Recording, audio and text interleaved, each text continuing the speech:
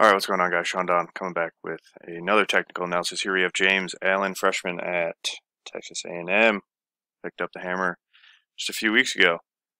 So we're going to help him out a little bit. And if you out there watching this are interested in any sort of online coaching, go to my website, gripandrip.co, and check it out. It's fall training starting up for a lot of NCAA kids. So now's kind of the time. I mean, now is always the time, but now is the time to sign up and learn some technical things that you might need to work on, and then you have all fall, all winter to work on it, and then next spring, drop a fat PR. All right, so go sign up for some online coaching, gripandrip.co. All right, let's get into it. James, let's take a look at the video. All right, so you sent me two. This one was a little bit less good than the other one, and I think that's probably why I want to analyze it for you, so I can kind of let you know what could be improved upon and maybe why the other video was a little bit better. Yes, sir. I guess they're both kind of different in their own way, where this one I think is a little bit more impatient towards the end of the throw, when the other one was a little bit more impatient early on in the throw. But either way, we will talk about both, I guess, kind of in a way, and hopefully help you understand the throw a little bit better. And like I said, help you make some gains. But yeah, so let's start breaking it down. So you start off square to the back of the ring. Preliminary swing, facing the right. Good. Number one, reach the hands out more. Okay. Hands out away from the body. Big orbit, big radius. Okay.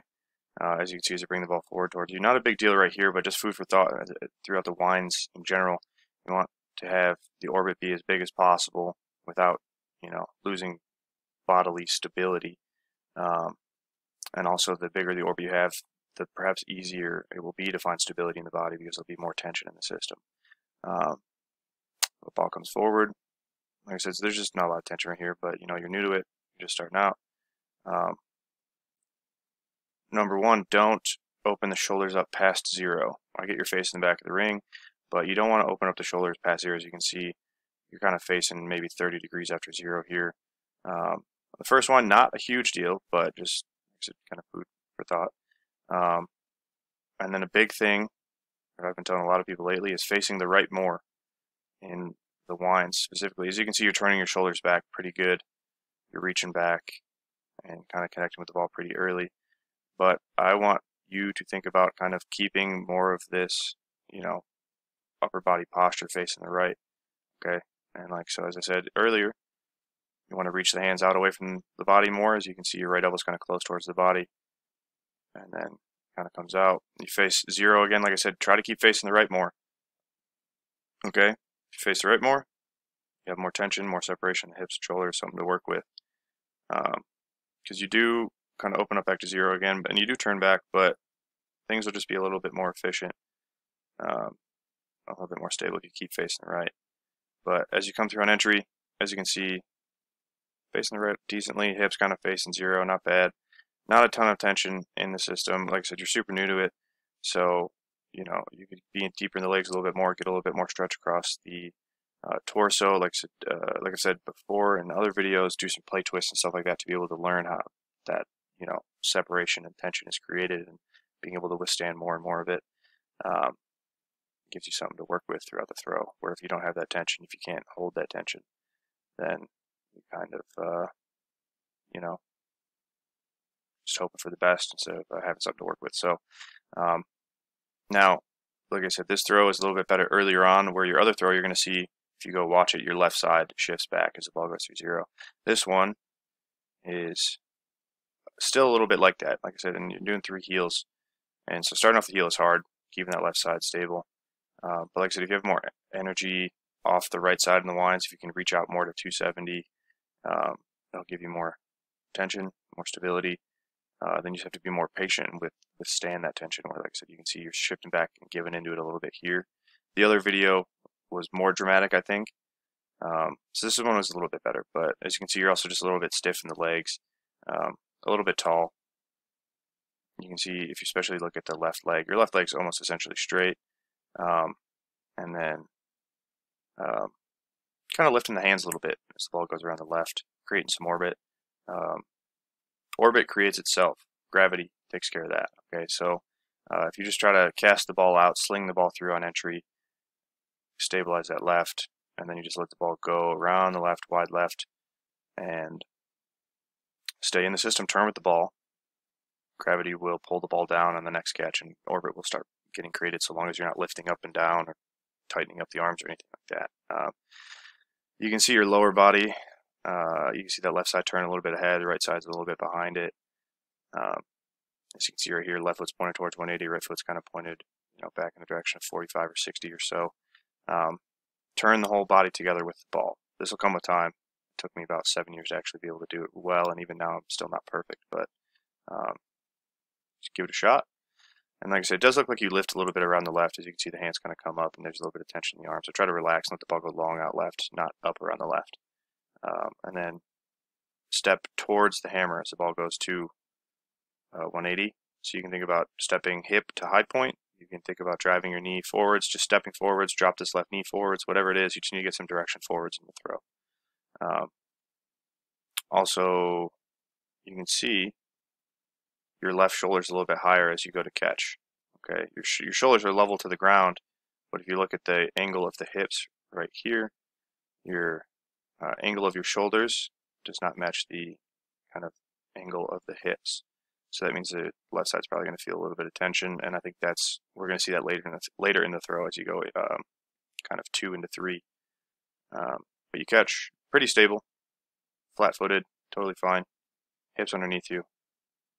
For only learning how to throw a hammer a few weeks ago, this is pretty solid, to be fair. Pretty patient,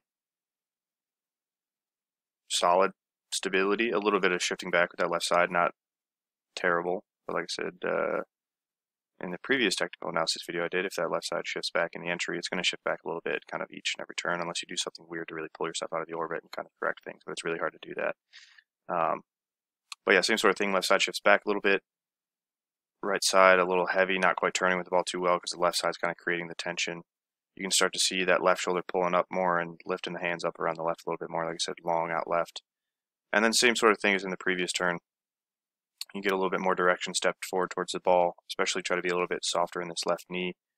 Like I said, you can think about dropping it to 180. And then this is where you can sort of see the ball get a little bit up on you. But same sort of thing as in the previous turn.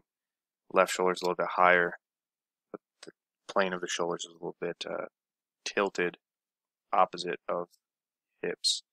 Kind of want to keep together. So left shoulder down a little bit. That'll give you more pressure with the right side, if that makes sense. And then this is where you can start to see a little bit of over rotation. So like I said, think about stepping towards the ball as your right foot comes down. You're kind of pre-turning that right foot a little bit, and that will kind of create some tension in the wrong places, rather than kind of, you want to stay a little bit more square with the ball, or at least open with the foot. You want this foot kind of pointing probably more toward 270 or kind of in the direction of the ball even. But not a ton of tension here. So you can start to see that left shoulder tighten up a little bit more. And now you're going to see, like, in terms of load in the body, you're over that left side here with the torso, or at least in between the feet. But then as the ball goes left, you're going to see this left side pull back more dramatically here. You're going to start to see that left side tighten up a little bit, coming across the body, bicep kind of coming across the chest, rather than letting the ball get free around the left, which is a really hard thing to learn. You can start to see you're trying to get the hips up into it a little bit more, but it's kind of coming from the upper body, rather than letting the ball go long around the left and working the hips up into it. You see that upper body pull back, and then the hips work up into it a little bit more, and you can start to see you get a little lean here. That's actually a good thing. And hanging on the ball a little bit. Now you start to see that plane of the shoulders match the plane of the hips, so that's good. But right side's just a little bit behind still. And then you kind of pull yourself out of the orbit. So as the ball reaches its high point, you can start to see you kind of start to gather a little bit and kind of tighten up the body.